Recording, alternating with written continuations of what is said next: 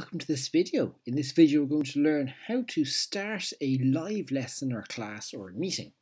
So first we need to go into the team in which we want to have this lesson in. So I want to click this one here. And down the bottom of the screen here you can see I have my different options here in the posts tab. And I'm going to click the one with the camera and the circle around it, and there we go. Now I'm just going to call this lesson. Okay. Now if I want to schedule the meeting for a future date and time, switch the camera off, I can do that, and I have another video on that, and if you need a link to that, it should be appearing on the right hand corner of the screen now. Now here, if I want to start the lesson live right now, that's what we're going to do.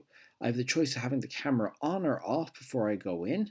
I select Meet Now, and there we go. I'm now in my live meeting set up and ready, and you can see it's already started.